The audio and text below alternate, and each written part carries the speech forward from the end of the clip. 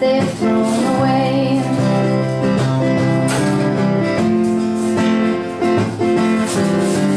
I used to have a house with lots of stairs from the basement to the attic, and we kept it pretty clean except with so many roommates. There's only so much you can do, and none of us were dirty, but really sometimes we all just got so lazy, and we all were definitely busy, so we'd forget to empty all the garbage cans in the morning. But sometimes we'd remember the night before, but by the time the morning rose, there'd be all of the trash cans upside down and wrappers scattered across the yard. But we had ourselves a front porch swing with a creaky chain and a warm blanket and a hammock brought to us from Mexico. We could lay and swing and watch the neighborhood roll by.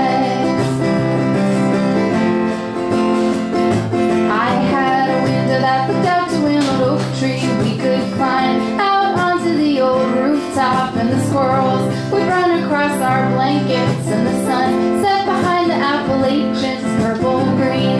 So we might have spent too much time on the front porch gazing at our navels, at the mountains off beyond the distance sinking slowly underneath the valley, blue and gray. We forgot to take the garbage to the official city-issued trash can, and the curb seemed forever far away, 'cause the plastic wheels were always broken, and the grass. I live in an apartment, so I don't have to remember trash day. I just empty whenever it has filled up, and I don't have to worry about the consequences.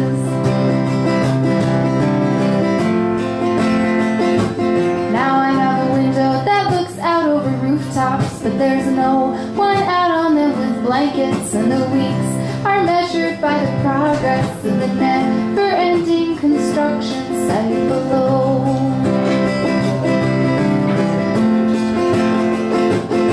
So I might be listening to too much country music when I feel the sunlight in the windows, but I turn it louder to drown out the sound of hammers while I sleep. I live in an apartment, so I don't have to remember trash day. I just empty whenever it has filled up, and I don't have to worry about the consequences.